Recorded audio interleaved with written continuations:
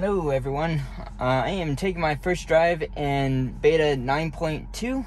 This is 12.25.15. Based on what I've seen so far, there are a few minor improvements to this release. Ooh, I just scraped on them. Need to fix that. But we are gonna do a whole bunch of testing today. I had planned to already do testing with 9.1. This is gonna be my normal route from my house to my parents'.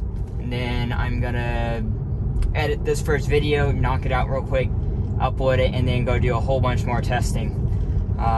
So first, notice maps. Maps obviously are separate, but the speed limit is still set to 25 when it's really 45 on this road. Let's see, GPS bug is improved so far. If you've watched my previous videos, a lot of times my little cursor here would be like way off the road, which would cause the car to freak out. So we're gonna see what it does coming up to the entrance, see if it turns on the blinker this time. Okay, that's good. So it's still doing this, which is what I want to see. It went up to 50 miles an hour and is still slowing down for this turn right here.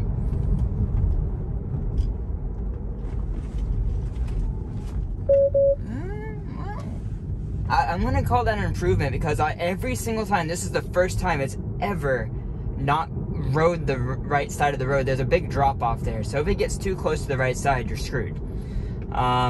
This is still a problem. Oh, that was my fault. I was holding the wheel too tightly.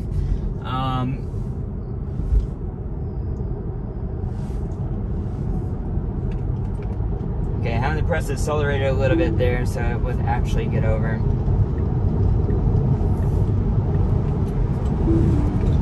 That was a disengagement. It seems to want a double lane change when I get on the highway, and that's our first disengagement. I have to count that because it got way too close to the car right there for comfort.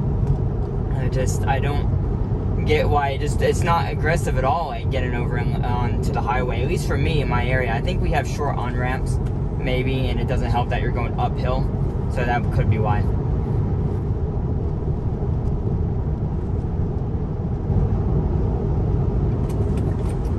Okay, I don't know if you noticed it braked really hard there. It braked after it had passed the car that was on the side of the road.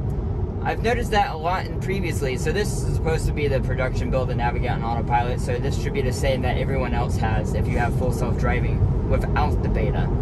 And so I've noticed that it has a lot of weird delayed reactions. I'm like, car, you're already past the car on the side of the road. Why are you just now braking for it?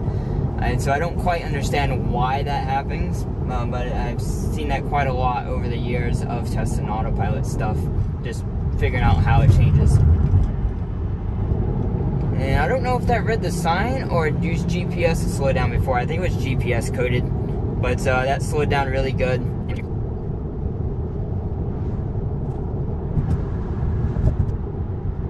Okay, so this is the edge case here. It should get over legally in the state of North Carolina. I have to get over, and so I'm gonna make it get over. Put a snapshot there. That's an intervention, but not a disengagement. So we're gonna get back over. Legally, we have to get over for a police car, if we're able to, of course. If there's a car in the way, of course you need to give room and slow down. But you're legally supposed to get over.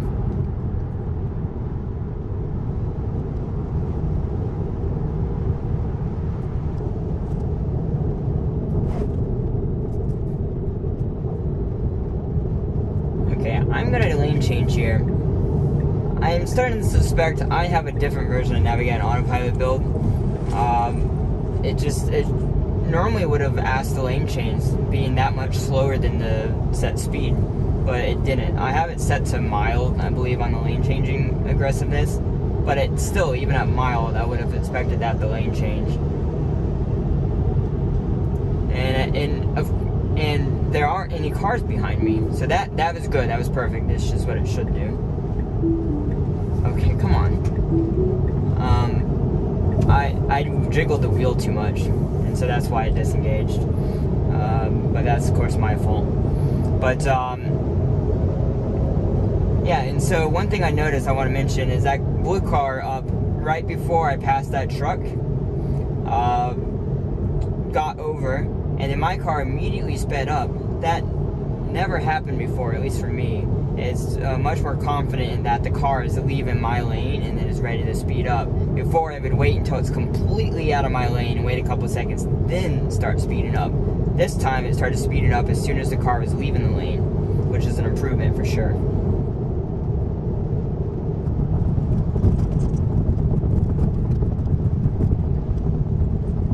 Okay, so here's the test I do every time getting off this highway. This is a short exit ramp. Let's turn the blinker on earlier. It's starting to slow down better. Should get out right there. So it's a little bit improved for sure. This truck was really close to me, holy crap. Because of that issue. The car needs to get over immediately so the cars behind me, the traffic behind me, can just keep on proceeding and not have to slow down. But otherwise, that seemed to be an improvement, at least from my eyes. It did do it sooner, just not soon enough for my liking. There is a car beside of me. It's okay. I'm speeding it up because it wanted to get on the highway and it was right in beside of me, so it slowed down behind me. So what I'm going to do is cancel this. I don't want to go this navigation route, but I want to see if it's going to try and turn right here. It would get into this turn lane. Nope. Okay, so that is a failure. But I'm also going to cancel navigation and redo it here. I'm still having to adjust speed limits so it slows down to a proper speed limit. So once I'm past the turn, this is the correct turn right here that it should go in. The turn lane over there is a right-only turn lane, and it does that every time. It's a routing issue. It can't read the map correctly. So I'm gonna re-navigate us. And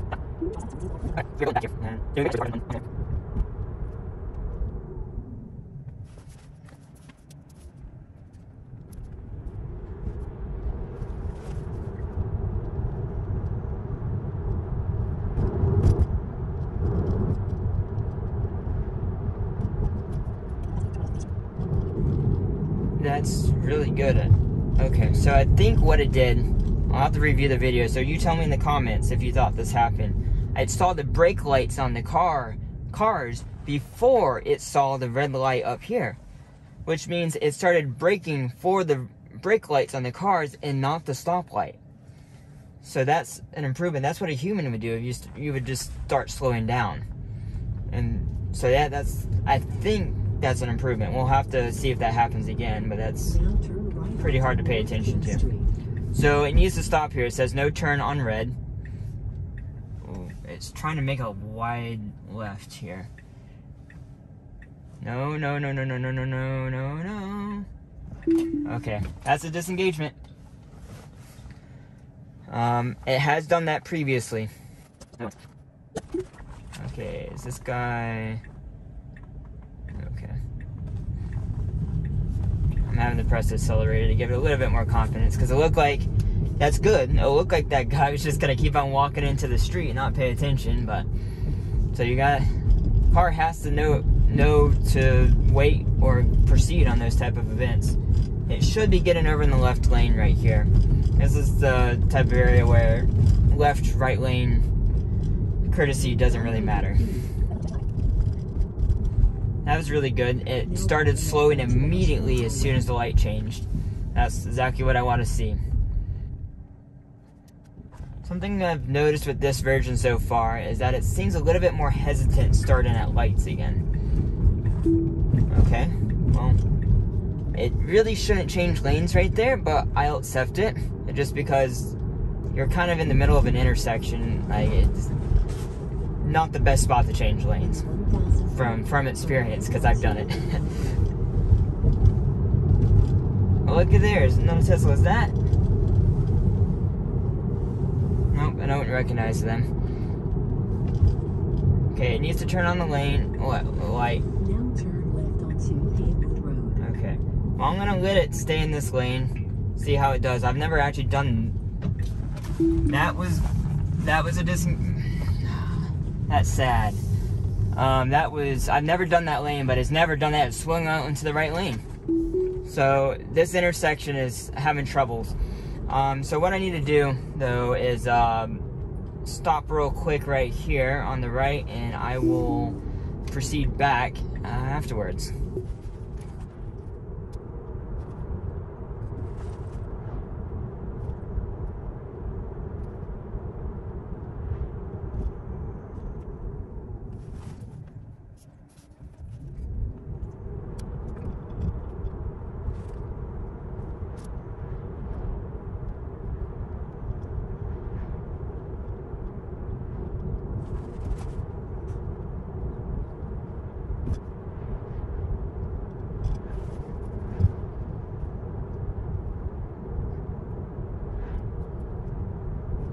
Okay, this, I'm gonna press the camera button. Obviously it didn't fail, but it needs to stop going into the middle lane there.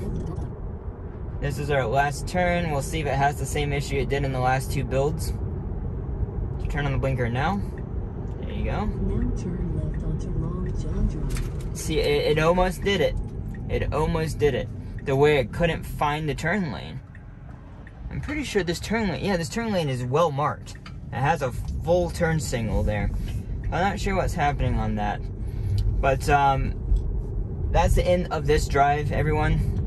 This is the first drive. To get my thoughts, definitely some improvements. Definitely some things that still need to be improved. Obviously that turn, that main intersection, it needs to get in the left turn lane. And then it also needs to not swing out right or do some weird stuff going on right there. That intersection has always been really difficult because there are no lane lines. So that's what makes it difficult. If they painted it, it would probably do it perfectly.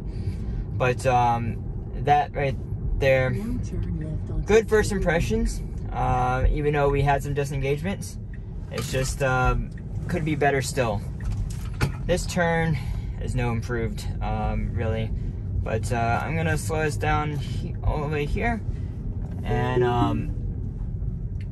hope to see you guys in the next video. If I'm about to go out and do a bunch more testing, so if you want to see that, go ahead and give me a subscribe down below, and I'm glad to see you on the next video and in the comment section. Thanks guys, bye.